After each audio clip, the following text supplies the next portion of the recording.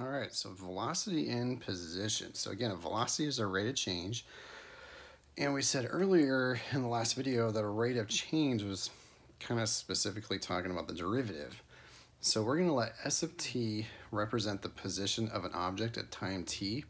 So then velocity, or v of t, is the derivative of position. And that is the velocity of an object at time t. So if you have the position and you want to know the velocity of something, just get the derivative.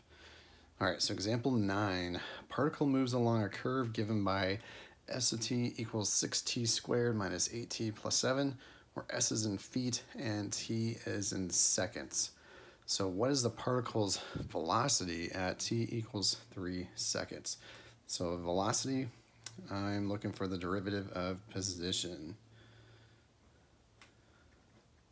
So v of t is going to equal, just do the derivative of this. So 12t minus 8.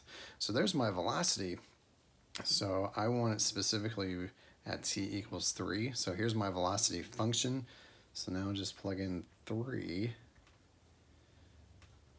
So 36 minus 8 to give you 28. And because they gave you units in the problem, we need units in your answer. So velocity is some sort of distance per time. So the distance was feet. And then the time unit was seconds. So feet per second. And there's your specific velocity. Okay, let's go ahead and try example 10. So James is standing near the edge of a cliff, little daredevil, with the ocean down below. He then runs straight off the edge and dives into the water. And the path he takes is modeled by the function negative 16t squared minus 16t plus 96. What is his velocity when he hits the water? So it's going to be similar to the previous example. We do need the velocity function, but this time they didn't give us the time value. So we got to figure out what time to actually plug into the velocity once we have that velocity function. So let's go ahead and do that first. So what is his velocity when he hits the water? Well, that means that his position or his height is going to equal 0. Because how high is the ocean or the water level? 0.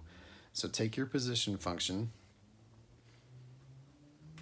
So negative 16t squared minus 16t plus 96. And we're going to set it equal to 0. Usually when something is hitting the water or hitting the ground, that means the height or the position is equal to 0. Otherwise, they'd have to give you a specific height. So like, what is his velocity when he's 5 feet from the ground or something like that, and then you would set it equal to 5 or whatever value they give you. But hitting the water, hitting the ground, you're going to set the position equal to 0. So from here, it's just a matter of solving that equation. And a lot of times, just because it's been a while since you've done one, calculus students usually look at this and they forget how to solve it. So this is a quadratic equation. So you can use any quadratic method you know. So factoring, completing the square, or using the formula.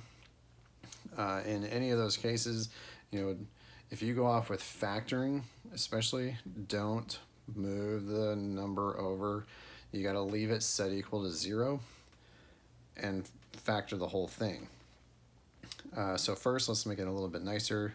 Negative 16 goes into everything. So we're going to just divide everything by negative 16. You don't have to do this if you don't want to, but if smaller numbers are easier to work with than the big ones. So now you can factor that.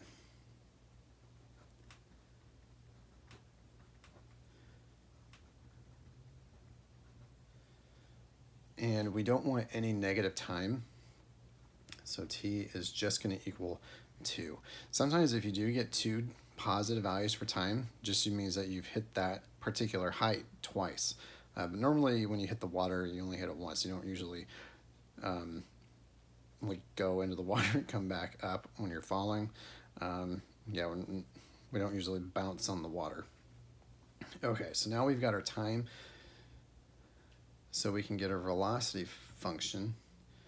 So again, take the derivative. So negative 32t minus 16.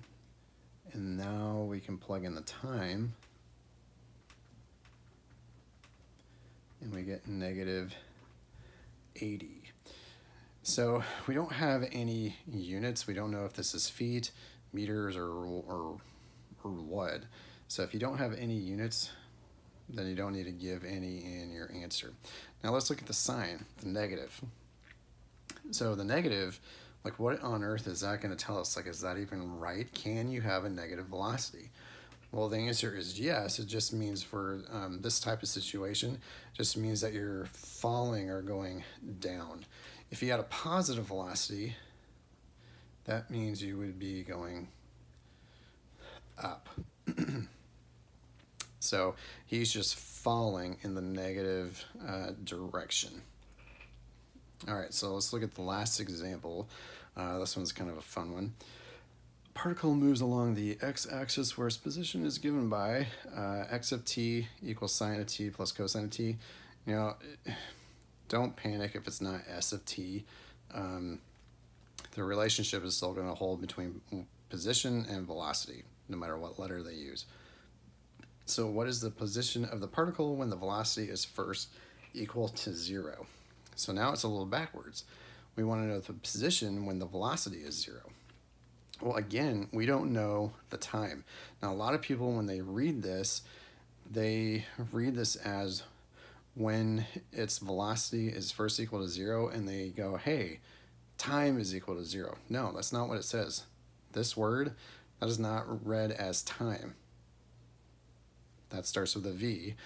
Time starts with T. So its velocity is equal to 0.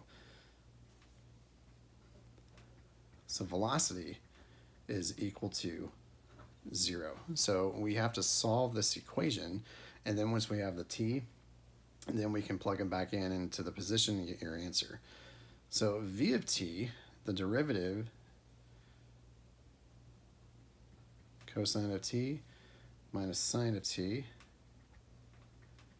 is equal to 0. So we're looking for where cosine is equal to sine. So you can either know where that happens off the unit circle.